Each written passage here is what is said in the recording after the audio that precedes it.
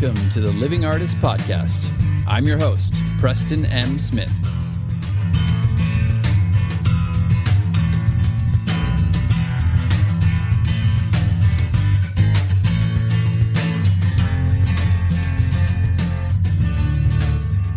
Hey, everybody. Welcome to the Living Artist Podcast. I'm Preston M. Smith, at PMS Artwork everywhere on internet land and socials. I want to thank you for landing on this podcast. Whether you're a professional artist, just getting started in the art world, a collector of art, or just consider yourself a creative person, this podcast has something for you. I like to think of it as a fun way to rant and talk to other creative people about living the life of an artist, surviving and getting ahead in the art world, and enjoying your life. But most importantly, not waiting until you're dead to make it happen. All right, let's get started.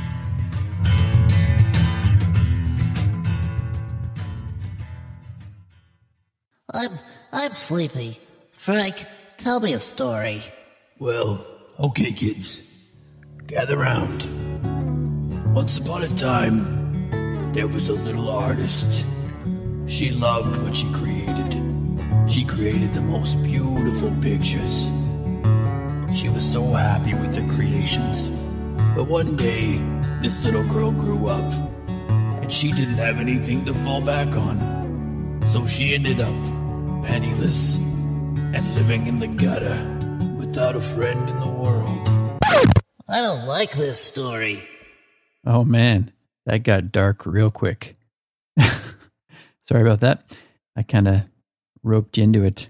It'll make sense when we get into this episode a little bit. Today we're going to talk a little bit more about story and the importance of telling a story as an artist. And there are many different ways to tell a story in your art, in your life, in your career, and with individual pieces. So we'll talk a little bit about that. Going to give you a brief overview and just give you something to think about and maybe something that you can apply to your own art and career. So we were talking about story on Clubhouse. Alejandro Castañón and I have a room called The Sustainable Artist, and we meet every Thursday at 11:30 a.m. Pacific Standard Time. So whatever that means for you, you can give it a goog and check it out. We talk a lot about, some great art topics and career topics and painting and art creation topics. And we actually had 2 sessions in a row where we talked about story, and we just realized there was a lot to say, and it sparked a bunch of really cool conversations. So I still kind of have it running around in my brain a little bit, bouncing around. So I thought I would just kind of dump a little bit of it out here for some of you who were not in the room. And if you'd like to join the room or join our club, they call it a club or a group. It's called The Sustainable Artist. And just when you get on Clubhouse, look for that and you can join us. Then you can get notifications every time we have a room. So story. What is a story as an artist? And do you need to tell a story? Well, you don't need to do anything in art or in life, right? But if you can do something that's going to help you, you might as well learn it. So we talked to a lot of artists, and a lot of people were talking in the room about how they're not good at telling stories with their art, or it's at least a skill that they had to learn and develop, because a lot of artists are visual storytellers. We're not really used to exercising that muscle of telling a story either verbally or in written form. But it's something that I definitely had to develop. I mean, I do dabble with writing on the side, but I didn't start out that way. It was just something that I kind of learned, and I ended up liking a lot. So I know it's something that anybody can get better at least. You don't need to be Hemingway or Joyce or Virginia Woolf, but you can get better at it. I promise you. I've seen it in my own art career and, my descriptions of my art, and I've seen it with a lot of other people who develop the skill, and it really helps. So this can be as simple as writing a description on your artwork, something that kind of sells a piece or gets somebody who's looking at it and maybe they haven't connected with it, or they've connected in it, but it hasn't really sunk in what specifically you were trying to say about the piece. Now, I feel 2 separate ways about this. I think it's kind of like listening to a song. You don't want to push your interpretation too heavily that people can't see anything else, because I have a lot of people who come in and have their own interpretation of my work.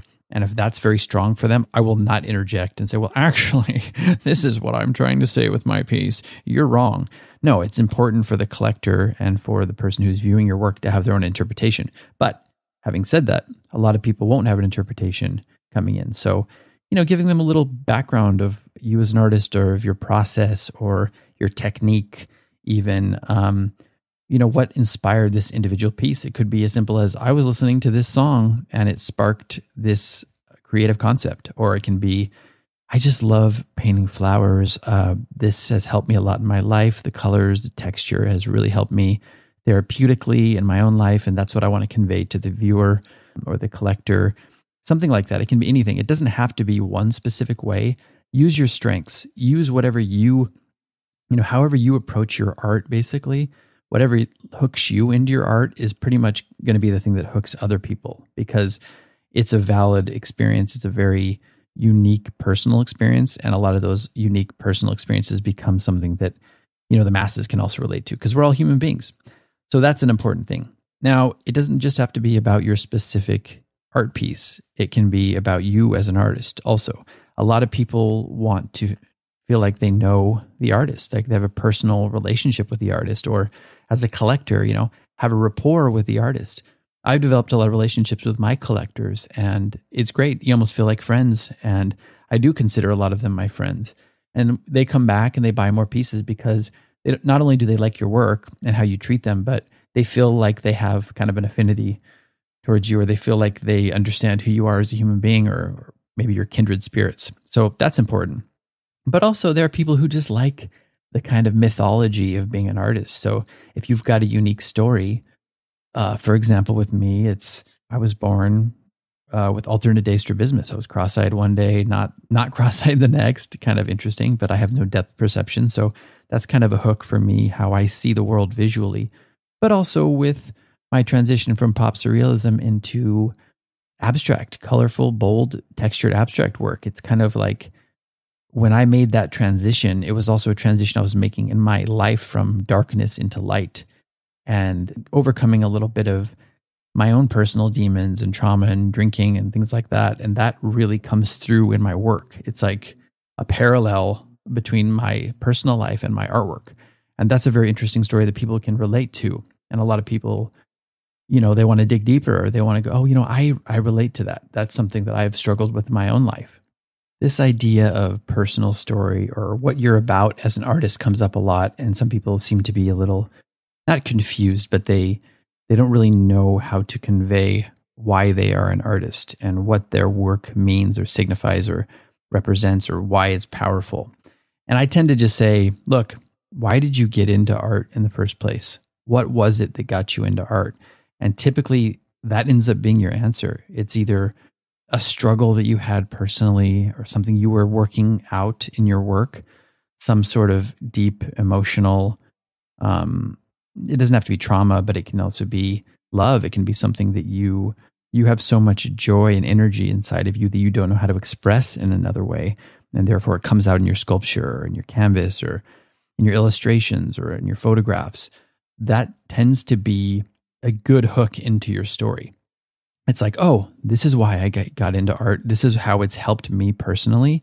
And therefore, this is how it can help you as a viewer, or this is how you can resonate with it as a viewer. We all have shared experiences as human beings. They're not all completely the same, but a lot of us can relate on some level to what another person's feeling and have empathy for that, or it can be cathartic for them. So that's a lot of the ways I tell people to kind of hook into their stories. How did it work for you? How did it help you in your own life? And therefore, how can it help other people? Or how can it bring joy to other people, or be cathartic to people? Like, why do people listen to death metal, right? I mean, or punk rock. Like, it's just something completely just energetic that you got so much energy in your body, or angst or anger or whatever, hatred even. You just need to get it out in the music and throwing your body around in a mosh pit. I'm not saying to go do that. I had my little stint with that as a youngster. Hey, making my day. But yeah, I mean, these all serve a purpose, and it can function for a large segment of the population. You might think your artwork only speaks to you, but I guarantee you it speaks to a very strong group of people out there. I find that the more you share of your personal struggle or personal experience, the more other people react to it. The more you can have an effect on other people. It's like the more you're giving of yourself, the more people want to receive. So just think about that. And you're not going to be great at it overnight if you're not good at it right now. And maybe a little hook for you is just to figure out your process and talking about your process and thinking about your process while you're creating your art in your studio. Just ponder it, meditate on it. I think you'll find the answer if you do that. Now, another aspect of telling a story in art, and I touched on this last week, and I touched on it in the beginning in the intro here with my dark children's story, but that is how you tell a story to yourself in your art. And maybe that's a story that helps you get motivated. This person at the beginning represents the person who has this preconceived notion of what it means to be an artist and how difficult it is to be an artist and a successful artist at that, and how you're going to end up on the street. You got to have something to fall back on. You can't do this. You're not good enough. You don't know enough people in the art world. You're not, you've heard it all. This is that kind of dialogue that every one of us is used to having with somebody, either in our family or a friend or a gallery owner or some sort of gatekeeper in the art world has told us that makes us feel, it's kind of shatters us a bit because we're delicate as artists. We're laying ourselves bare with our art, and to have that kind of feedback is just not constructive, even if people think it is constructive. A lot of it is just somebody is vomiting out their own insecurity onto you. Basically, they're projecting that, and just developing a thick skin is something we all need to do. And I've talked about that many times, but in this instance, you can use that as fuel to show people or to motivate you to create better and better art. So, oh yeah, this person thinks I can't do it. Well, I'm going to show this person. I'm going to use this. And once I get to the point where I'm making a living or whatever, I'm in this blue chip gallery, I can look back and go, at that point, the funny thing is you're not going to want to go, see, I told you. Just doing it is going to be satisfying enough. But it's one of those things where you can fantasize about doing it. It fuels you, especially when you're kind of getting started in your art career. And I talked about last time, you can use love too. Love can be a great motivator. Your grandmother telling you how much she loves your work and how inspiring she thinks it is. That also can be a great motivator. So these stories that you tell yourself, these stories that have happened in your own life, these things that bounce around in your head when you're creating, these are also powerful stories for you as an artist to not only get creating, but to propel your career forward.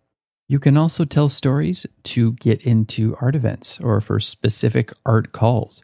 You can say, I use this example on Clubhouse. If you're doing an environmental show or there's a call for a show about climate change, for example, maybe you do work about rising tides. For me personally, I do a lot of recycled materials. I find discarded materials on the streets and I turn that into my art a lot of the time. I use it for surfaces or I build it into my assemblage pieces. And that's very powerful for me. I love that. I love incorporating things that have been discarded into my work. And I know other people do too. That's a great hook and story that can help you tell the story of why your artwork is good enough to get into this show or to be juried into an exhibition or a competition or you name it. That's something that you need to be thinking about on a smaller scale like that. The final way I'm going to talk about how a story is powerful is just in your overall art career for getting attention. I was mentioning the story of my Obama commission where I painted 13 paintings of the president in such a short period of time that were going to the inaugural Purple Ball and being given to celebrities like Ed Harris, Ashley Judd.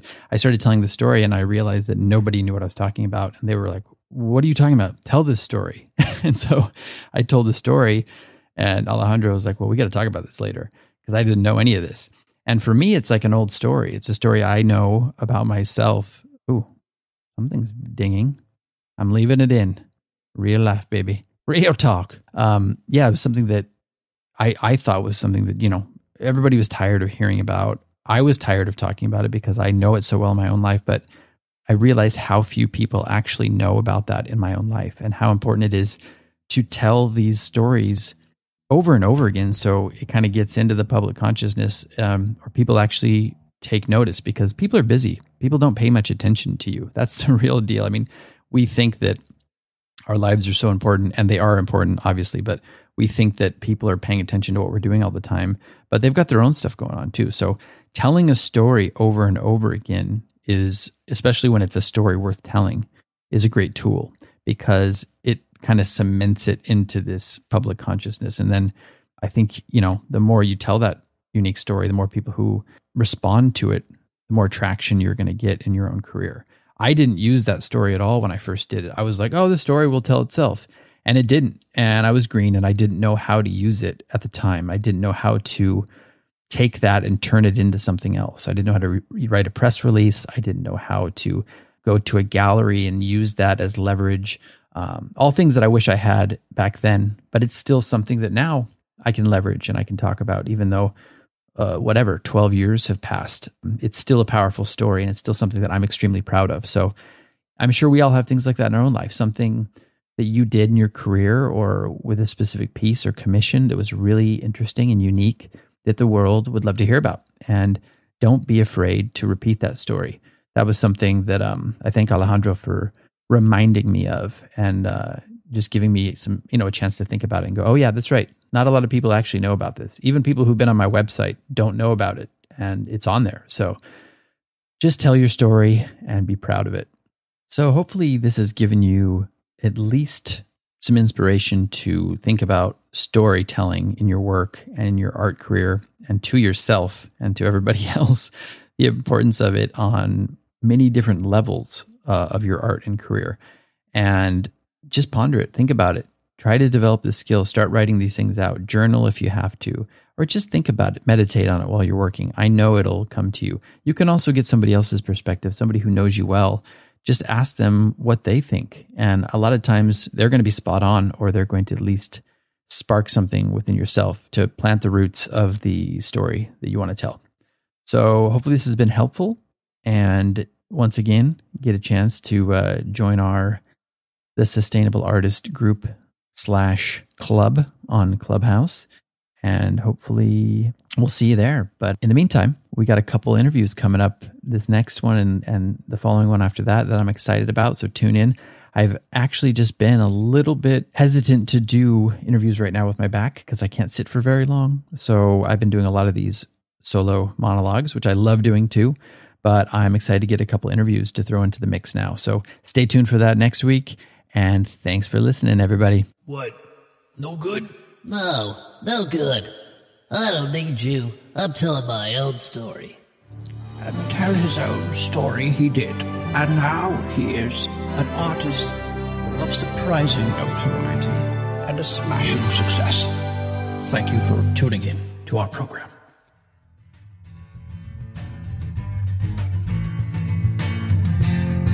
This has been the Living Artist Podcast.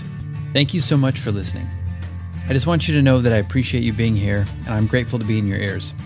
Your art and creative life on this planet is meaningful, so thank you for sharing it with me. If you like this podcast, whatever platform you're listening to it on, please subscribe and share it with your friends. You can also leave me a positive review to show your support. This helps me to reach more people with the algorithmic magic and keep the show going strong. If you want to see more of what I do and check out the art that I create, you can visit my website at www.pmsartwork.com or follow me on social media everywhere at PMS Artwork. That's it for now. See you back here next time.